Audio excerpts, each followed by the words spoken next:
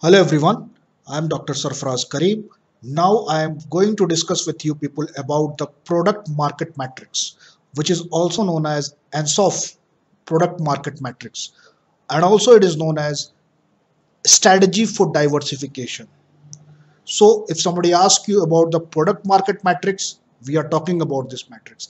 If somebody asks you about the strategy for diversification, we are talking about this strategy.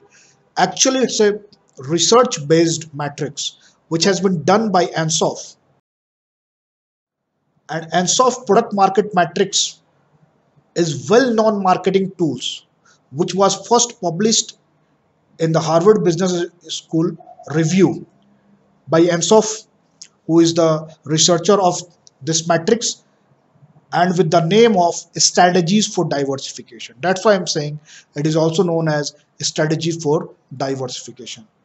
There is two main things over here. Two main factors are there.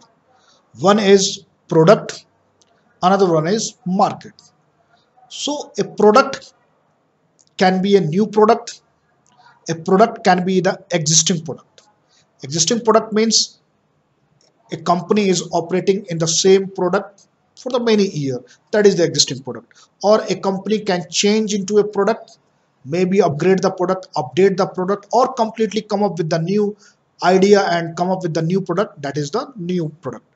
And market can also be the existing market, means a company is operating in the same market where he is operating since beginning, or a market can be the new market. It can be the new demographical market, it can be the new geographical market, it can be the new customer.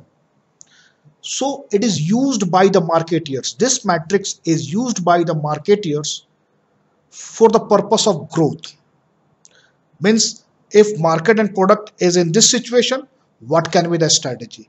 If market and product is in different situation, what can be the strategy? So based upon these things, there are the four main categories for the selection based on product and market. How it is, let us see.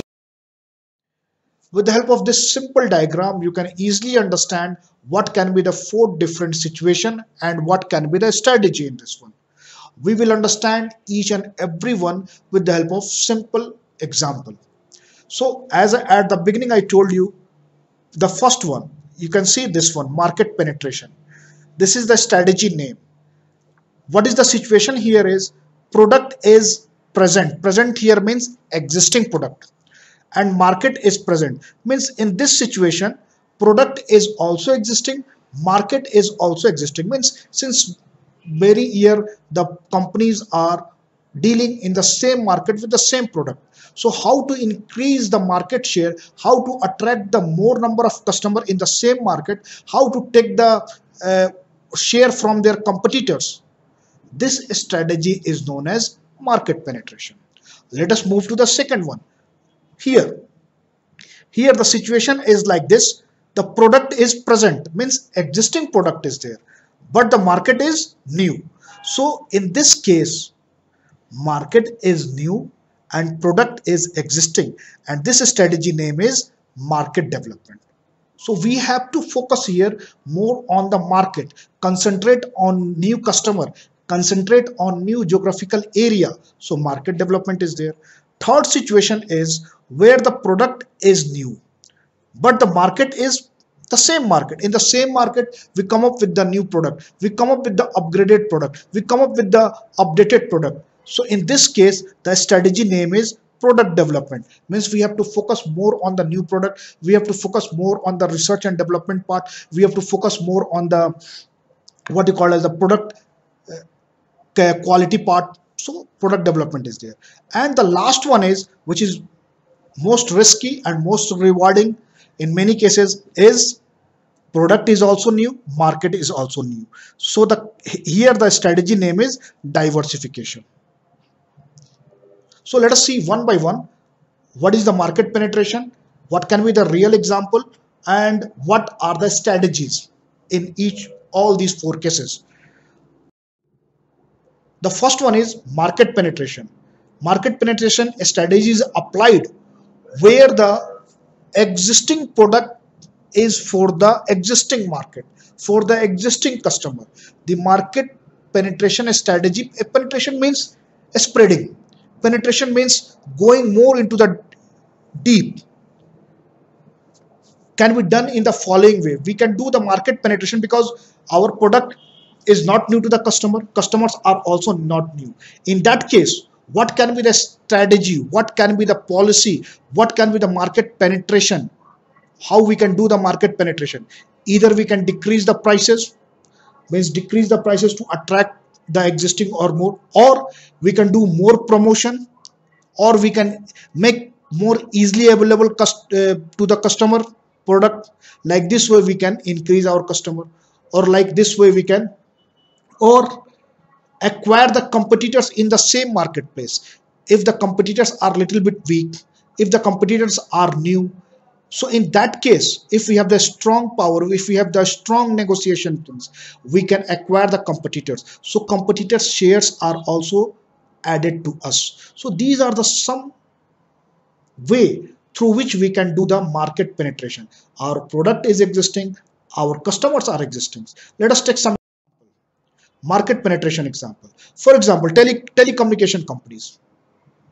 They are not doing anything new, but they always try to give some more promotional activities by giving them the discount, by giving them some what you call as the introductory prices, by giving them some more data benefits, by giving them some free data or some off time calling. Like this way they are also giving some free or bonus things, so that to increase the market share. Another example is, let us take the example of Coca-Cola. Coca-Cola expending lots of effort or lots of money on penetration part. How? They are generally going to the distributor to increase the more number of distributor. They are looking for the supermarket, they are looking for the restaurant, bar, stadium, where the number of people are gathering in a huge number. So there they can advertise, they can focus on the customer. They are also come up with the new way of doing the advertisement through the different ideas. So with the new advertisement, with the new promotional policy, with the new distribution policy, with the different segment of that one. So like this way, to attract the same customer for the same product, we can say as the market penetration. The second thing is market development. Market development strategy is applied where for our existing product we are going to into a new market. This new market come in a different way, in a number of way. Like we are going to catering to a different customer segment. Like suppose previously we are only have this product, or we believe that this product is only for the middle class income group. We may go with the lower income group people also. We may going for the higher group income people also. So like this way also market development is there. Second way is entering into a new domestic market. Domestic market in a sense, previously we are only applying or only doing our product into a one provinces, one state, one geographical area of the country. Now we try to enter into a other provinces, other states in the same country, or we are entering into a foreign market. We may go to the different, if we are product of America, now we believe that our product is very good and already it is saturated in this market. Let us go for the European market, let us go for the Asian market. So that expanding of the new market with the existing product is called as market development. It can be in terms of new customer segment, it can be in the new regional increase of the market, or it can be the international increase of the market.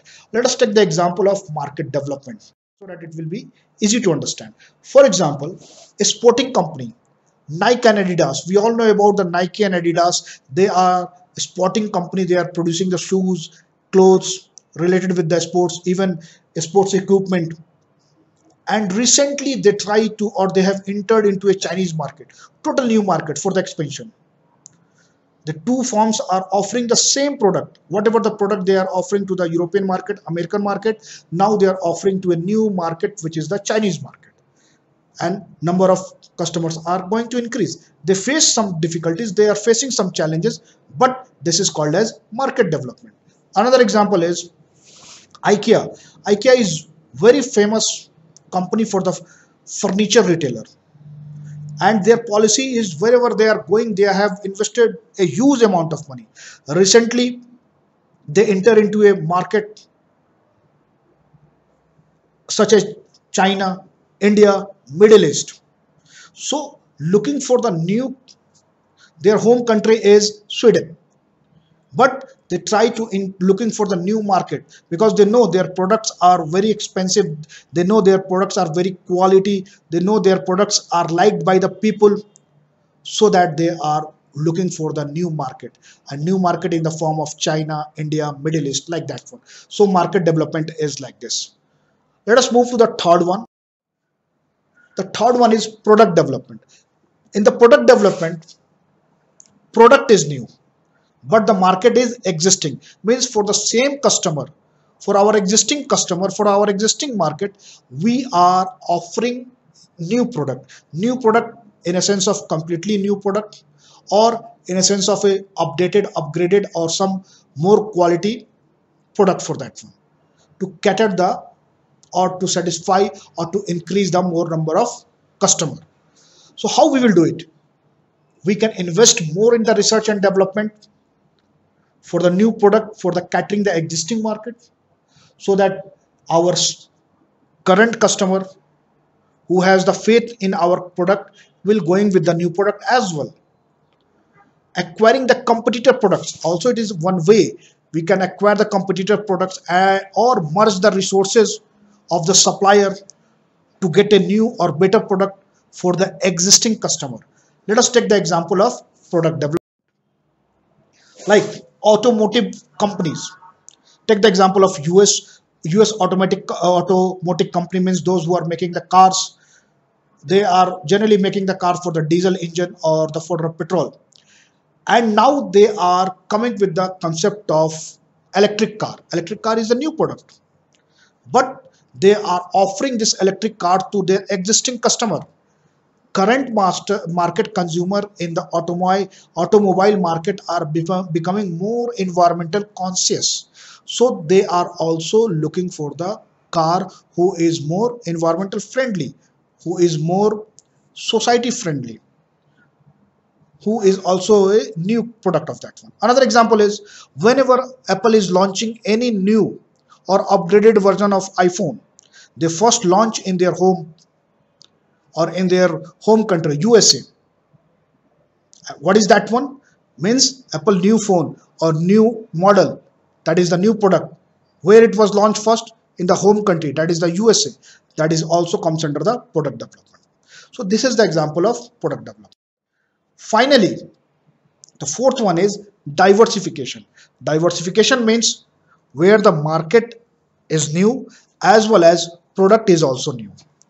As I told you at the beginning, this is the risky one, but this is also the sometimes most rewarding one.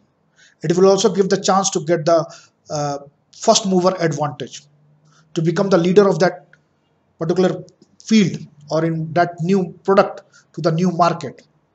So risk is also there, and reward is also there. But in this case, there are the two type of diversification.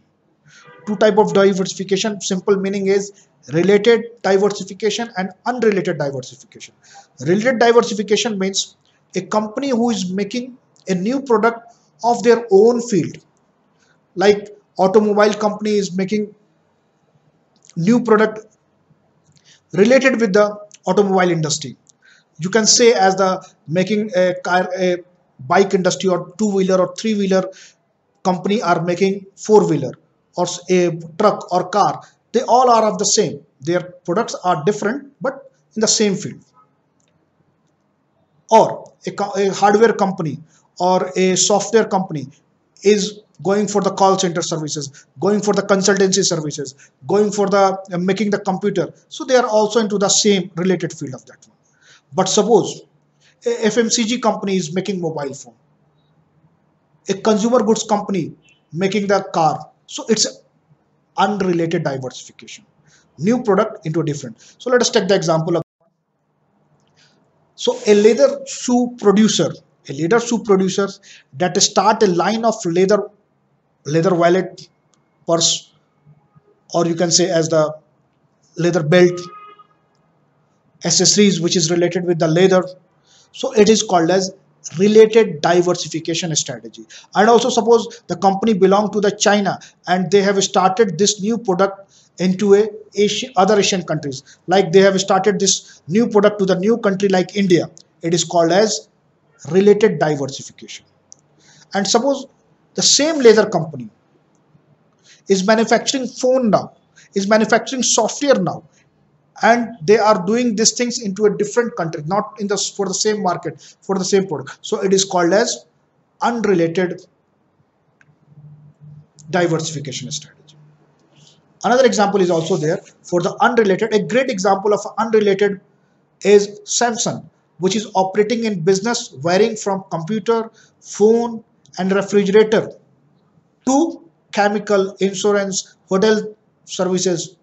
So this is called as totally unrelated, and they are also launching these things in a different, for the different area, for the different location, for the different consumer. So it is called as diversification for that one. So I hope this Ansoff product market matrix is clear to everyone. Thank you very much. So also you can see here the example, you can easily understand, like for the Coca-Cola, first one is market penetration for the existing market, for the existing product. The second one on your right side at the top, market development, means market is new but the product is existing. The third one, product is new, the Coca-Cola cherry, Coca-Cola vanilla, but market is for the same one. And fourth one is related diversification, is related with Coca-Cola. It may be the vitamin syrup or vitamin juice or something like that. It is related diversification. Unrelated diversification means like apparel or clothes business, which is totally unrelated with the business of beverages. So that's the another example of Ansoff product market matrix.